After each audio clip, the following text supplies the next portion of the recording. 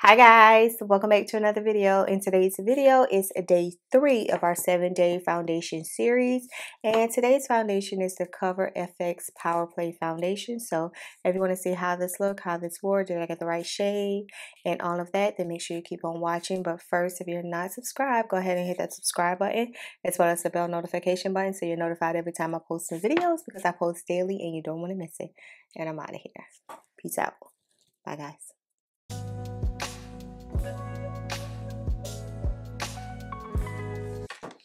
Hi guys, welcome back to another video. Today's video is day 3 of our 7-day foundation series, and let's jump right into it. I have primed my face. I decided to prime my face with the same products all week, so that way every foundation gets the same amount of love. So it's the NYX Blur and the Secure the Blur One Size Primer.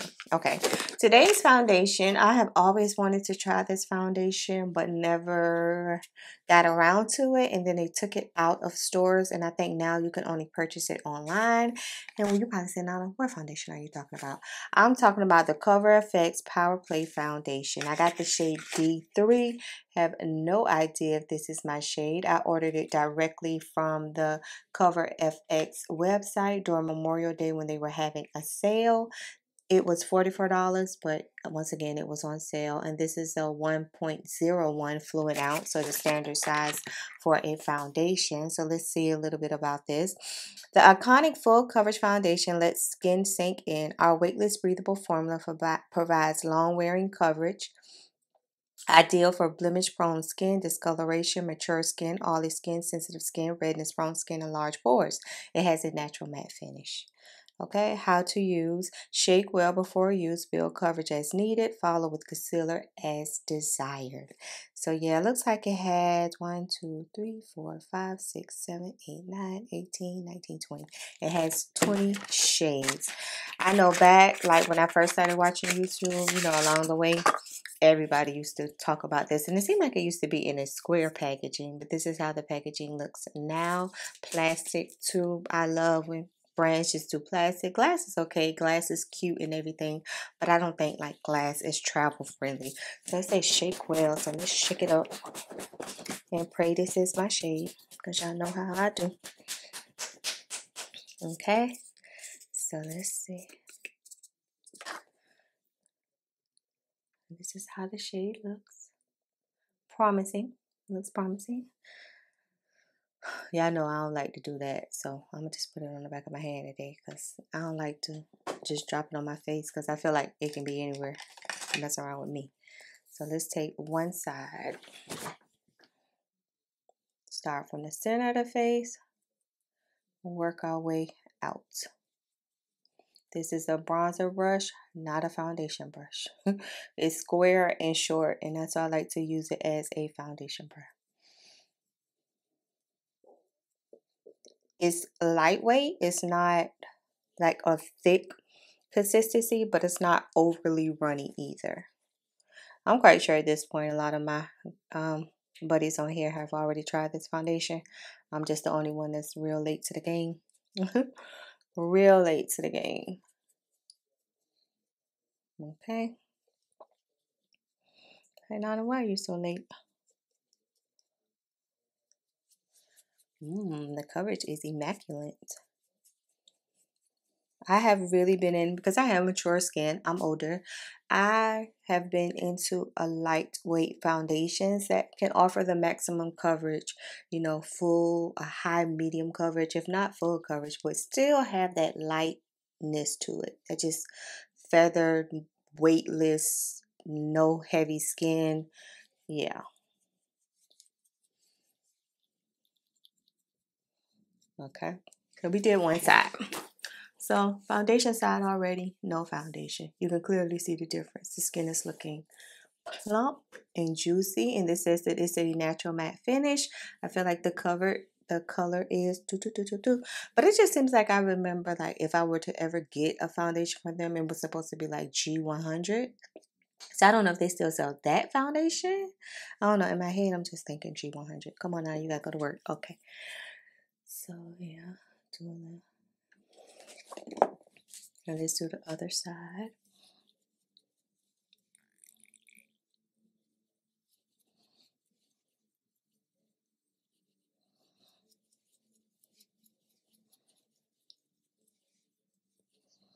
So y'all see that mark right there? Let's see what it do.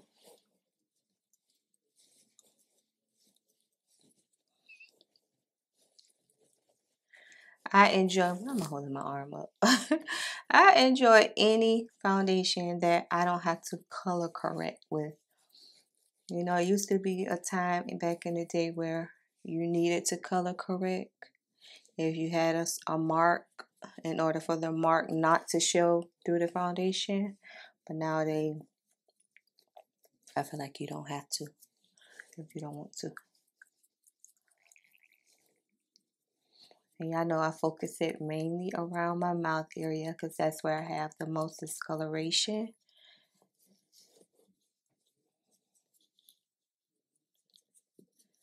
And it did cover the mark. So this is how the face is looking. Still a little radiant, even though it says that, put the brushes back, even though they said it's soft matte, I feel like I'm still a little radiant, which for me is a bonus. Okay, so let's go ahead and take our sponge just to pat it in, because sometimes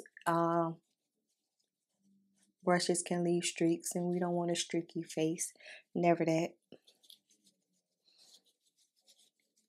And I think the coverage is good, right?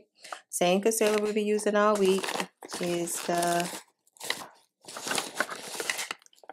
Nude Stick and Nude 8. Y'all, I got stuff everywhere. I be trying to be straight to the point with my videos. I feel like for the most part I am, when I can find stuff. Because I've been using it all week. And look, I was trying to do an eye look today, and I needed this because it was supposed to be a colorful look. And I couldn't find it, but it's in the bag. Okay, come on. Where are you? There it is. Nude Stick Concealer, Nude 8. You know, we're going to speed through this part right here because y'all see me do it a million times. So let's speed through this, and I'll use my e.l.f. Camo in Rich Cocoa Concealer, Matte Concealer, to contour with. So let's go ahead and breeze through this.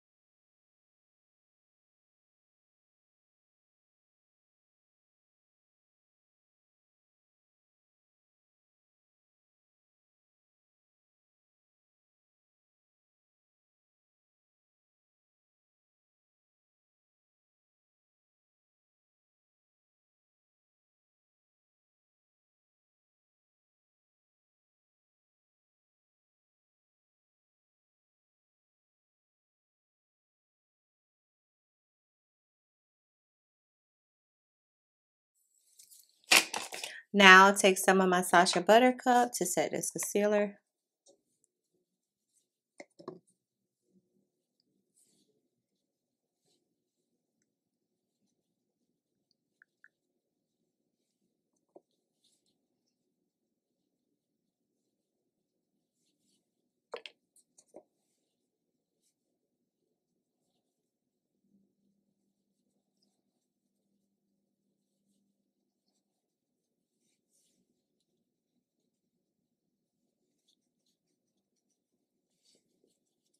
And I'm pushing it in, not making. Make sure I get the side of my nose.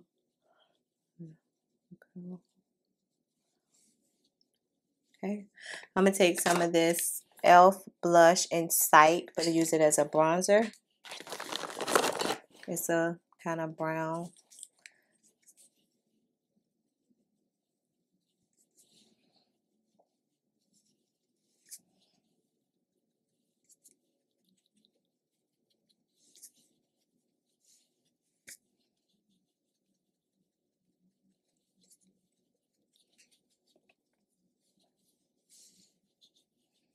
Okay, y'all know the drill. I'm gonna go to my liners, lips, lashes, and I'll be back.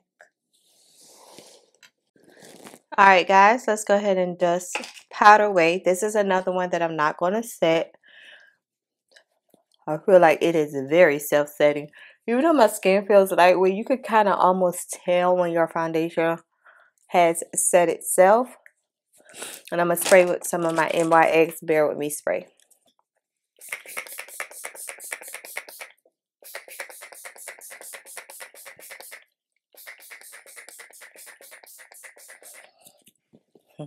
I'll be making sure I get everything. Okay, let me let this dry and then I'll be right back. Alright guys, we have the completed look using the Cover FX Power Play Foundation. You know, we're going to do the wear test while we're at work today. Do the wear test and I'll come back and show you all how it's looking. Right now, my skin feels lightweight, breathable. The color is good. If I can blend out my lipstick. I have no complaints. No complaints. So yeah, you know I'm not really a fan of matte foundations, but this one isn't a tight one. This one doesn't feel drying. This doesn't make my face look dry and like makes my pores show. So I'm liking this. So yeah, we'll wear this and then I'll be back. But right now it's good. So see you in a minute. Peace out. Alright guys, we have a little bit of natural light. It's been over 12 hours, so the light is slowly fading. So let me hurry up. This is how my skin is looking. Y'all know the normal areas I would be a little, I'm going to say have a little sheen would be my T-zone, which is this area straight down here. And as you can see, I have it. Before I blot, let me get up close so you can see. Hopefully y'all can see like real good. And I'm going to go ahead and blot.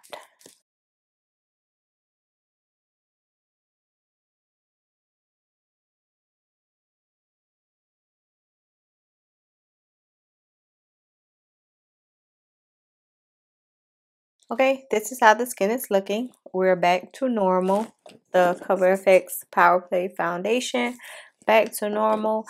You know, I didn't set it today. And the only thing that I really noticed about this foundation, let's just say, if I'm missing, like, you see my nails and how light they are?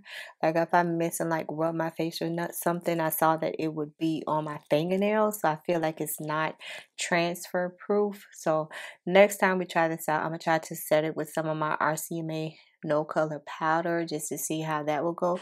But as an overall foundation, the look, the feel, the wear, top notch. Even though I'm not a matte girl, this one doesn't bother me. But the only reason why I say I'm really not a matte girl, because I feel like it makes my pores right here stand out more than like a dewy foundation or radiant foundation would do. So yeah, drop down and let me know if you tried this foundation, and if so, what are your thoughts? I am out of here. I'll talk to you guys later. Peace out, y'all.